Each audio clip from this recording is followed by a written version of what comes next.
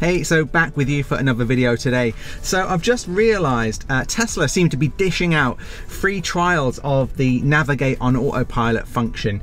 And I checked my app today and I've got the summon feature within my app, which is how you tell. I didn't seem to get an email, which is weird. And we've got Navigate on Autopilot available in the back end of your Tesla system. So we're driving to see our friends, which are about 20-30 minutes away. So I'm gonna try the Navigate on Autopilot and just see how it is. Is it worth the upgrade? I wasn't thinking about it, but now we've got this little trial. It's gonna let me test it out and see if it's any good. Okay, so we've just been to the supermarket and now we have put in our destination. And as you can see here, it now says Navigate on Autopilot. So I'm just gonna activate that.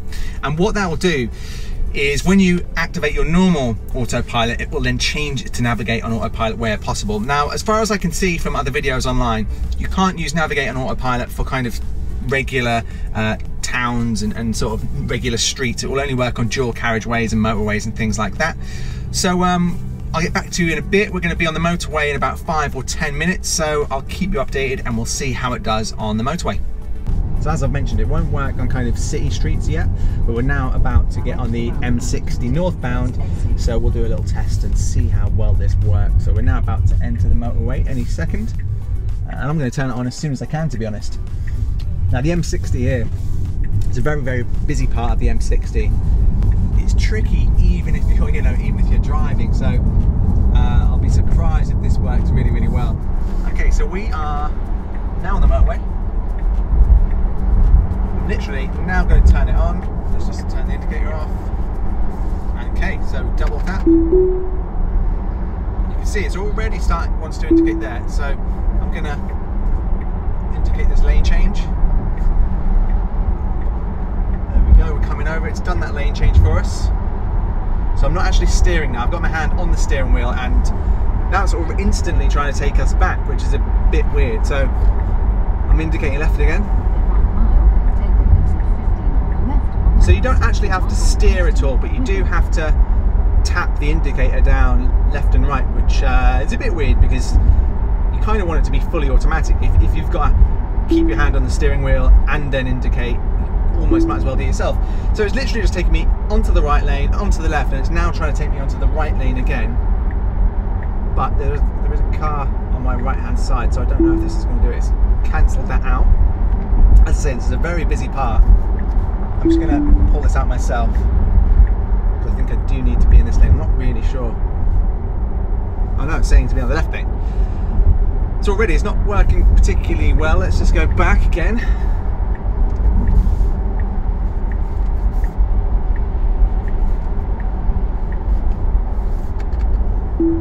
Okay, now we're back into Navigate on Autopilot. My foot is off the accelerator. And you know if you're on Navigate on Autopilot, by the way, if you're on normal autopilot, you'll have 2 blue lines.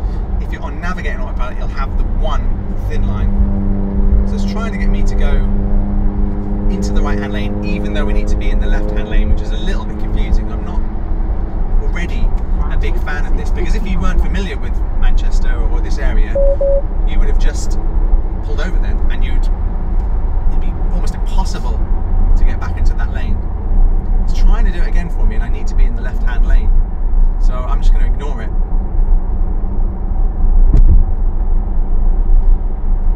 Now I think it's obviously, I'm going fairly slow, but it's strange that it wants me to get into that right-hand lane, to be honest. So again, I'm not accelerating, but I am hovering my foot over the accelerator. Now again, I know that I need to be in the left-hand lane because this switches over to Bolton in a moment. I'm going to just see what it does here. I'm going to put it into the right-hand lane. Oh shit, there's a car there. I'm just taking it out just in case. Okay. So there's a car quite coming up close to me, as you can see here on the screen. Okay, I'm now going to indicate. The car's now pulling over. Okay, it's done that, so it's picking up the speed a little bit.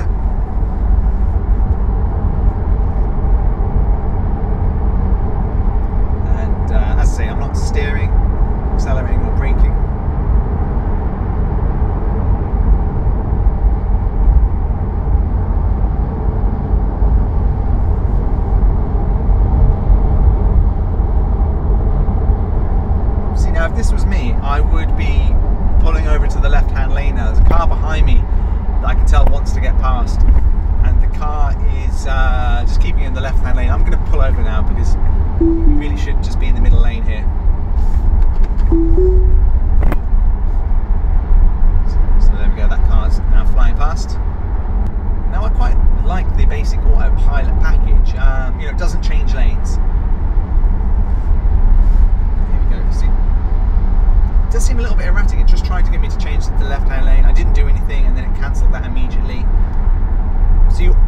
almost have to pay more attention with this Navigate on autopilot, just instantly for you know, through using it. I'm finding that it's a little bit more stressful than normal autopilot, because on autopilot I know I might want to stay in this lane for a bit. I tap that on and then we stay in this centre lane until I'm ready to move left, and then I'll switch over. I'm just going to go just past this car here and see what happens.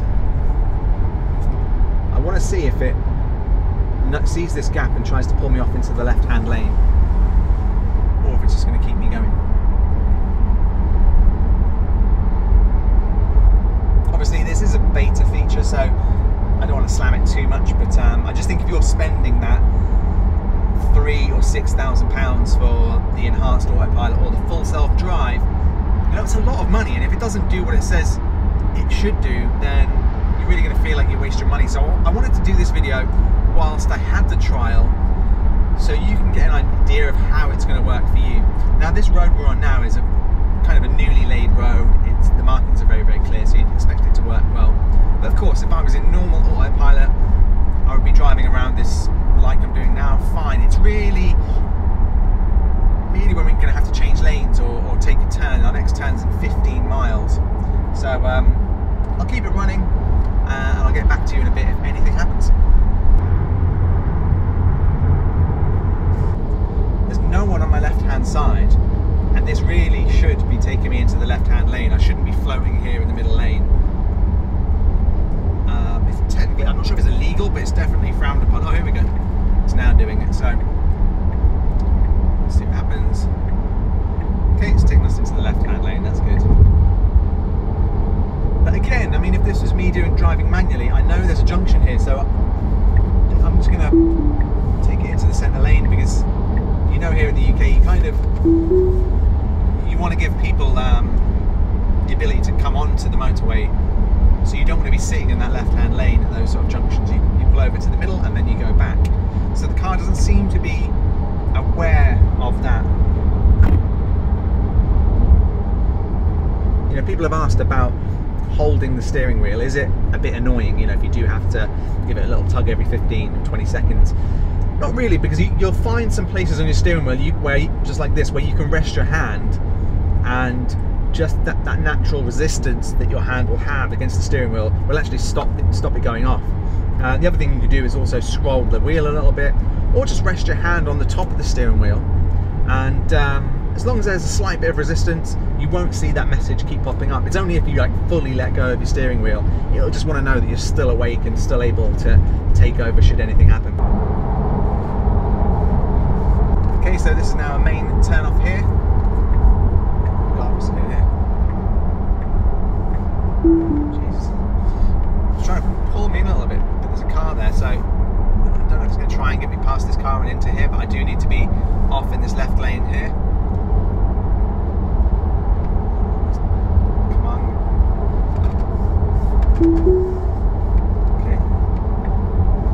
Okay. Sorry, I took it out of autopilot, so I didn't realise. Okay, so we're in, it's done the change. We're now on the M55. All seems good. I've got quite a sharp turn here, so it's going to be interesting to see what it does for this turn. It's a 50 mile an hour max speed limit. I'm going 70 at the moment. Take exit 32 on. Is it going to slow me down? Yeah, yep, it's going to slow me down. It's braking quite quick there. Yeah, it's slowed down for that. It's taking the corner quite nicely.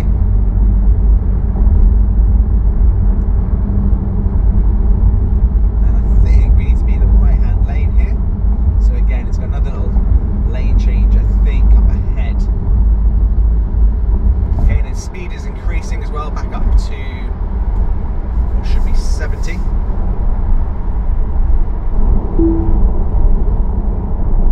Now, there's a motorbike there. It's saying to stay in this left-hand lane, so I'm just going to indicate here. See if it does the turn. Yep. So we're here behind the motorbike. You can see the motorbike as well depicted on the screen. So that's pretty cool. It's now saying it wants me to change back into this lane. I'm just going to ignore that for the moment, but that is one annoying thing I would say about Navigate on autopilot. the amount of time so far on this small journey where it's asked me to indicate into a lane, you get into that lane, and then it asks you to go back to the lane you were just in. It's a little bit frustrating because you know as a driver roughly what's going to happen ahead or how busy the traffic's looking, so you would maybe stay in a slow lane, or you would maybe stay in the outside lane if it's looking a bit chock-a-block on the left. So again, it's telling me to go into the right lane, so I'm going to do that. But yeah, there's been a few times so far on this journey where I've pulled out to the right hand lane, and the second I've got into it, it's asked me to pull back left, or vice versa. So yeah, you almost have to pay more attention using, so see, look, I've just pulled into this lane, haven't overtaken anyone, and it's now asking me to pull back into this lane. So literally that was what, 30 seconds? Absolutely pointless. The distance has been about the same between the vehicles in front. It's maybe pulled off a little bit, that motorbike, but you know, it's really just wasted my time now. I've had to tap the indicator twice. It's pulled me to that, you know, the furthest lane, the third lane, and then pulled me straight back in. So far, I know I'm being a bit harsh on this, but so far, Navigate on Autopilot, I would say is more stressful. Stressful maybe not the right word, but it's more hassle than just standard autopilot. Oh, right, okay, also we're coming up to a police speed check area here. It's 50-mile-an-hour signs. Is it going to slow down for these signs? No, it hasn't, so I'm going to take it out of autopilot just in case there are any police. So again, just something to bear in mind, you know, if you're thinking of this Navigate on Autopilot as kind of a be-all and end-all of just getting you from A to B, it definitely doesn't seem to be that way. It still can't detect issues like this where we've just gone into a 50-mile-an-hour zone. You know, it's still having going at 70. On the screen it's still showing at 70 as well. And I know this is roadworks that has just popped up this weekend, but you would think for the money you're paying for a system which is full Navigate on Autopilot, it should really do that for the price. It just doesn't seem worth it to me to spend £6 grand on the ability to change lanes once in a while, because that feature itself doesn't even seem that good yet. As I say, it keeps pulling me in, taking me over.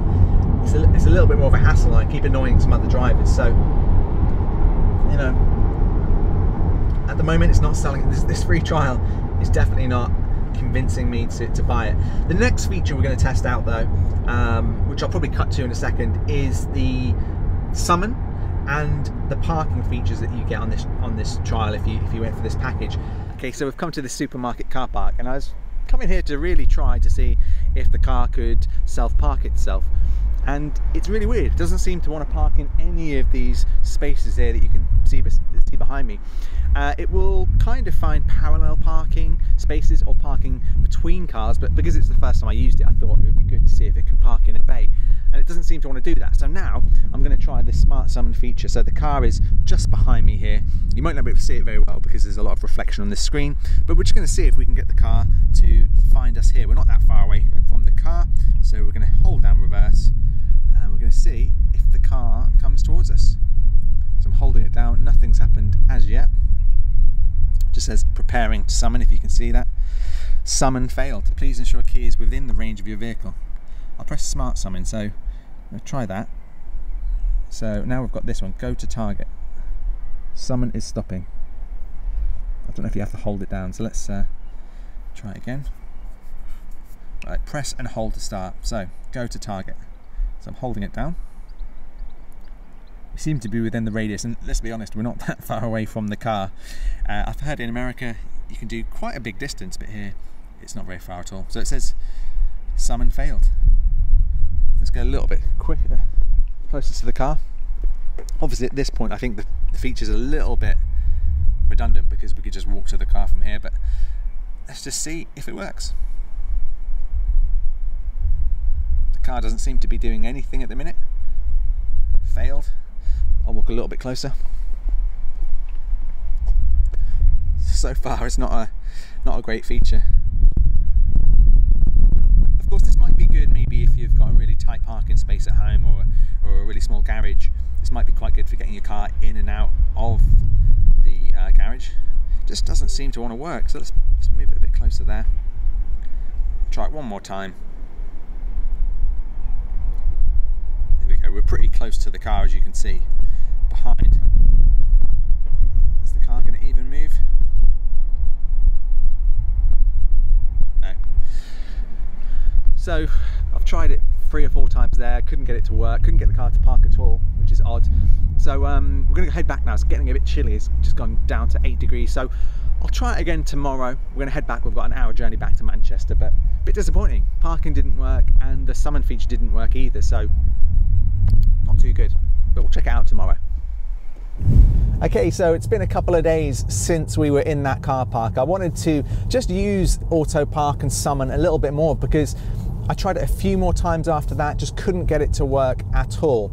Now what I've found is that the auto park really only seems to work between cars.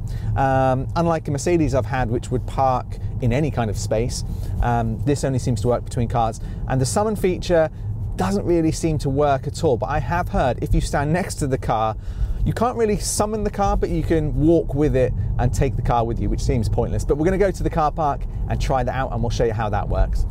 Okay, so we've just arrived at the supermarket, and what we're going to do now is try and park between 2 cars, or try and find a parking space. So what we're going to do is look around. You can see there's a little P popped up there, and that's how you know if you've got a space. There's someone just putting their shopping in there, so I don't want to use that one. So we're just going to see if we can maybe use this space here. This would be a good one if we can get it.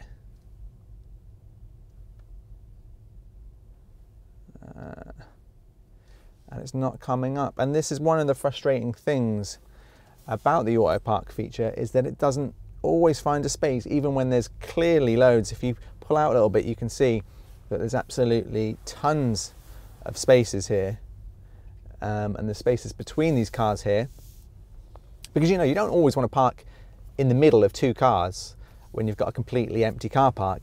And that's what I found really. If you've got 2 cars that are together, then it sometimes finds the space, but not always. So yeah, it's a little frustrating here, because I would like to maybe park here, even just to test it out for you. And as I say, as I've been using this over the last 3 or 4 days, I've got it to work maybe a handful of times, but as you can see, it's not working. Let's just drive around the front of the car park and see if we can do it from there, and then we'll move and back here and do the auto summon feature. So let's see if we can find one here. Again, there's quite a few spaces if you put the camera up on the right. Oh, here we go. So we've got a space here. So this is the P. So let's press start. Let's see what it does.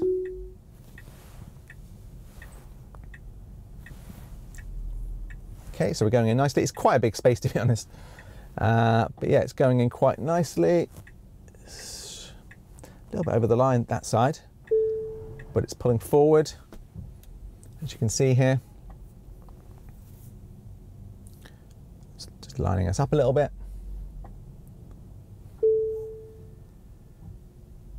And it's pulling us back, straightening us up a little.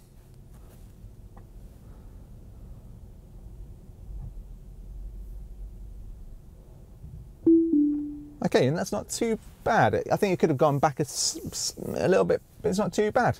Okay, so what I've seen online, the summon feature in the UK really doesn't work very well. If you're in the US or somewhere else, you can actually summon the car from the front of the shop, but it doesn't seem to work here. But what I've seen in a few videos is that you can summon the car if you're right next to it. I don't really see the point in that, but let's try it anyway. So what we're going to do is we're going to use the smart summon feature here, and it says please monitor vehicle surroundings, and I'm right next to the car now, as you can see. And what we're going to do is we're going to try and summon it to over there to that lamppost. Okay, so I'm right next to the car. I'm going to see if we can just summon it a little bit further over there. It's a bit weird because I can't obviously see where the car is, but we're going to press go to target. Let's just clear that again. Summon, smart summon. And let's just summon the car over straight forward. There we go. So we can see the car is actually lighting up now, and the car is moving itself. This is waiting for the path to clear. And you can see the car is moving now. It's taking a little bit of time. but I wouldn't really call this a summon feature. It's more like I'm walking the dog.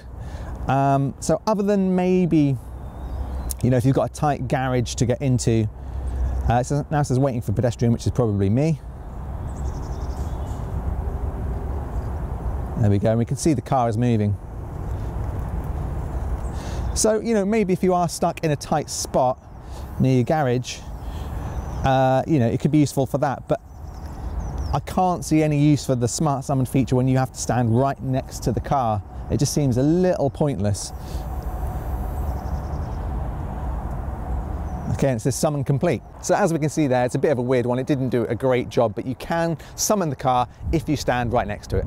Okay, so it's been a few days now and I'm nearly at the end of the trial of the Enhanced Autopilot. So what is my summary of this and will I be upgrading? Well, I'm going to tell you straight off the bat, I will not be upgrading. I think it could be good in some scenarios, but there's a few reasons why I didn't really like the Enhanced Autopilot at this current stage. Now, of course, it can be updated through software and it can get better and better.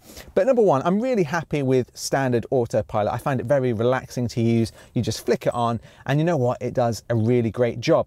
What I found with Enhanced Autopilot is that quite often around Manchester, it would always try and indicate, take me to the middle lane, and then just bring me straight back again. And I'd have to indicate again, and it wouldn't overtake a car. It would just keep moving me in and out of these lanes, which was a bit frustrating. Secondly, it would leave me sitting in the middle lane when really you should pull over to the left-hand lane. So if I was driving myself, I would maybe overtake, I would drive for a bit in the centre lane, but if no one's in that left-hand lane, you really should be over to the left, and it wasn't doing that, so I found that a little frustrating.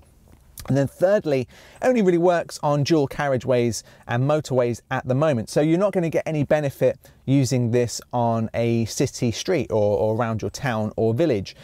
So I just think for that part of it, it's a little bit of added stress in a way, because you're constantly looking at the car's telling you what to do, and then you're checking if you can do it, and then you have to indicate and nudge the steering wheel to actually change lanes anyway. So I think I would stick with standard autopilot. I find it much more relaxing, because if I'm on a motorway or a dual carriageway and I know it's clear ahead, I can just put it on and I can just sit there and kind of keep a hand on the steering wheel and relax. And if I do need to overtake, it's not really much of a hassle to indicate anyway and then take over and bring it back to where it was. Secondly, you've got the auto park and the summon features. Now, let's start with auto park. As you could see in the first car park we went to, I couldn't get it to work at all. We did get it to work once today, but as you can see, I'm in a kind of pretty standard UK shopping car park, and it just doesn't work very well at parking you in tight spaces or just open spaces. It won't park you in any spaces where there aren't things around it, which is a bit frustrating. So it is good if you are maybe a parallel parker, or you do panic a bit when it comes to parking in between cars, it might be an option for you, but I don't find parking that difficult, so I would probably rather do it myself, and I don't think the fact that it can't park within bays at the moment is a bit of an issue for me. And then the summon feature, I was actually quite interested in this feature because I thought, you know, if it's a rainy day and you're in a shop, you're thinking of going back to the car with all your shopping bags, you could use the summon feature to come and pick you up from the front of the store. I thought that would be fantastic, but it just doesn't work at all. You can't summon the car from more than about 10 feet away from your car, it appears. Yes, if you've got a tight garage and you want to get in and out of the garage, I think that could be very useful, but I don't have a garage. But you can't summon the car really at all. You can walk the car. It's like taking the dog for a walk on a lead. You can stand next to the car and summon it somewhere else, but why not just get in the car and drive it? So I'm happy that I've had the Enhanced Autopilot trial. I would love to get your experience, because I do know a few people on some of the forums I'm on have upgraded and they're really enjoying it. For me, I just don't see that extra £3,000 to £6,000 of extra value. I'm going to be doing the speed boost, which I know a lot of people think is a waste of money, but I'm quite looking forward to that. So anyway, I hope you've enjoyed this video. I know it's a long one, but let me know in the comments below if you've got any questions.